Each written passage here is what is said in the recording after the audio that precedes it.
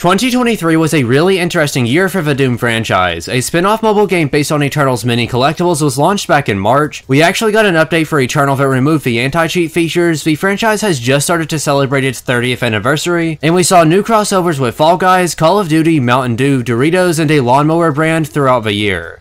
Additionally, Quake 2 was finally remastered and brought over to modern consoles in August, and various add-ons for the classic games have been released alongside some other smaller things like the recent Slayer's Club reboot. The general lack of substantial content may have some of you questioning the future of the franchise and the direction that it's currently going, but I personally believe that 2024 will be a great year for the Doom community and id Software fans in general. One of the most interesting things we have going into the new year is confirmation that more developer livestreams are on the way, signifying that an influx of community-focused content is right around the corner. During the most recent QuakeCon, id Software debuted a continuation of the Doom Eternal dev streams, this time going by the name of Slayer's Club Live with Hugo Martin. Community manager Joshua Boyle and game director Hugo Martin were joined by a variety of guests to discuss the legacy of Quake 2 and the release of its remaster during the first episode. Although it wouldn't be solidified as a reoccurring series until the second episode was hosted on December 11th to celebrate the Doom franchise's 30th anniversary. The stream featured a variety of merch giveaways and smaller announcements such as the console ports of Sigil 2, but one of the more exciting reveals was the confirmation that the Slayer's Club Live series would keep going in 2024 due to the popularity of the previous streams. They now have a dedicated streaming room that they'll be using to host these episodes, which they wouldn't have if they didn't plan on doing a high number of streams as the year goes on.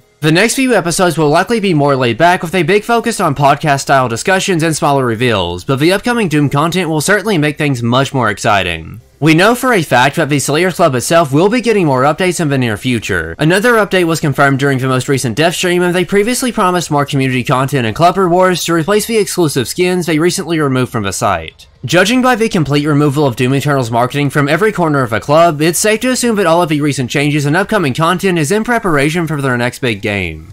Statements made during interviews and live streams around Tag 2's launch suggested that a new project was in the very early stages of development at the time, and job listings published during late 2021 indicated that things were in full swing by the time Update 6.66 finally released. Now that they've had a few years to work on the next game, it's not entirely unrealistic to expect some sort of reveal later this year during one of Microsoft's big events. Based on how things have gone in the past, the ideal situation would be an announcement trailer during the Xbox Summer Showcase in June and a full gameplay reveal at QuakeCon in August, but that's definitely not guaranteed. There was no chance of seeing a reveal in 2022, and there was barely even a chance in 2023. I think this year may be the first time that a reveal is actually in the cards, although I still wouldn't bet on anything.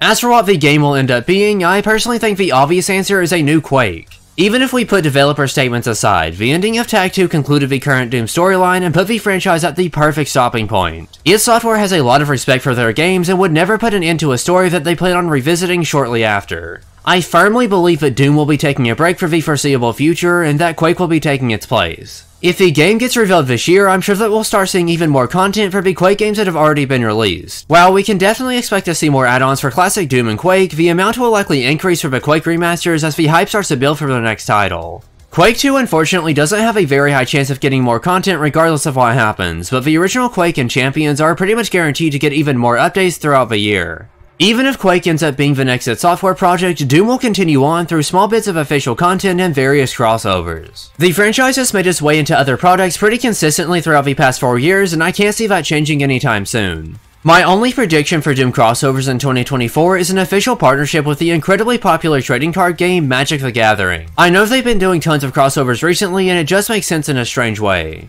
That sort of stuff won't happen too often though, so it seems like our main source of Doom content outside of dev streams and community expansions will be updates for the official Doom mobile game, although it won't be exclusive to mobile devices for much longer.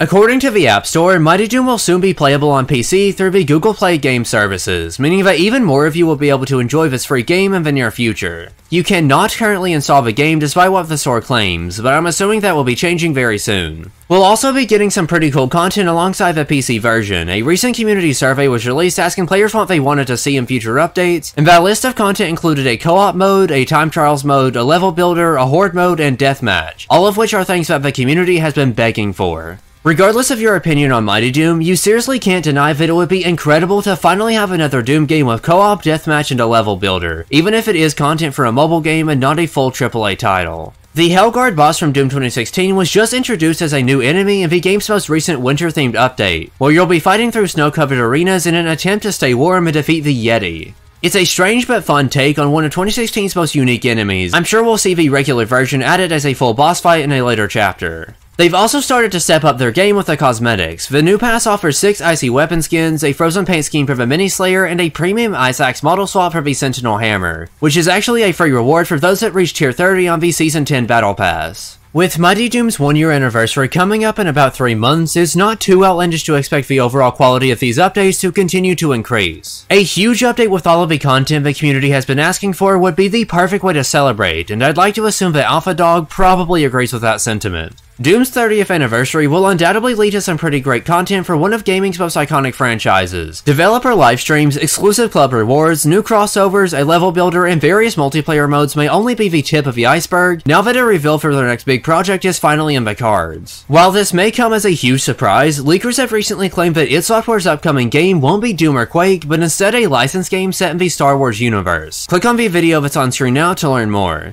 Thank you all so much for watching today's video, I hope you enjoyed it. That's pretty much all that I have for now though, until next time.